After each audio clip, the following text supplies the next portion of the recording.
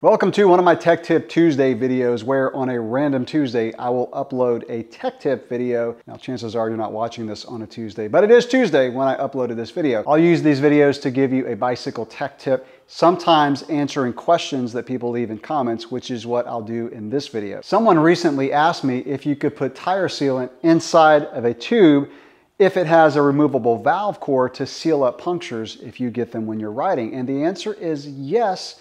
You can. However, I recommend that you go full tubeless, and I'll explain why in this video. First, I'll say real quick what I mean by a removable valve core, and that is one where you can take a tool like this one, the stands tool, and you can actually unthread and pull out the valve core. And when you do that, you can put sealant down inside. Now, of course, you do have to make sure you buy a tube with a removable valve core, which not all of them. In fact, I would say the majority don't. So if you want to do this, make sure you do get a tube that has a valve core that you can remove. But here is why I recommend going full tubeless. There's three reasons. First of all, the ride quality of a tire without a tube in it is better. And this is what we noticed way back in the day when we took standard tires and converted them to tubeless. Immediately we noticed that the tires were able to conform better to the bumps. So as you hit little bumps, the tire is actually going to conform. Now, if you're running full tubeless and not using a tube, you can run lower tire pressure because if you have a tube, you've got to worry about pinch flats. And even though you have sealant down inside that tube, you still can get pinch flats, which looks like a little snake bite on the tube if you ever get one.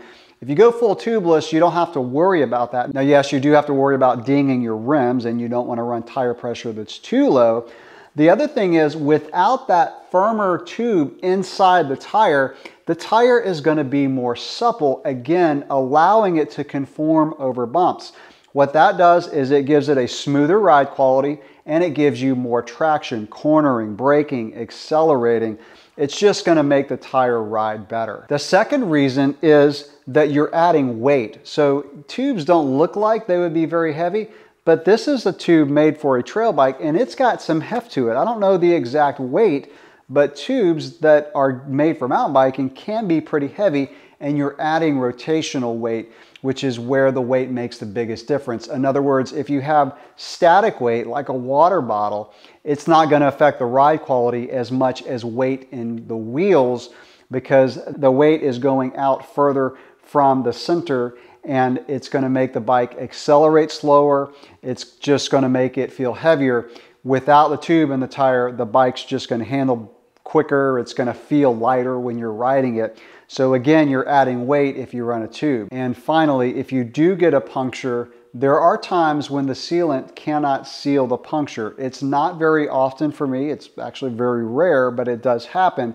With a tube, if that happens, you're going to have to pull out the tube and either patch it or put in another tube. If you're using a full-on tubeless tire and that happens, most of the time you can use a plug kit such as this one. This is a Stan's dart, and all you have to do is you find the hole, you plug it, which really takes just a few seconds, and then you air the tire back up, and then you're good to go. You don't have to mess with tubes. So those are the three benefits that you would lose if you're running tubes. Better ride quality with tubeless, lower weight, and then the ability to use a plug kit. So that is my tech tip of the day. Yes, you can put tire sealant inside of a tube. In fact, if you're running tubes, I would recommend doing that.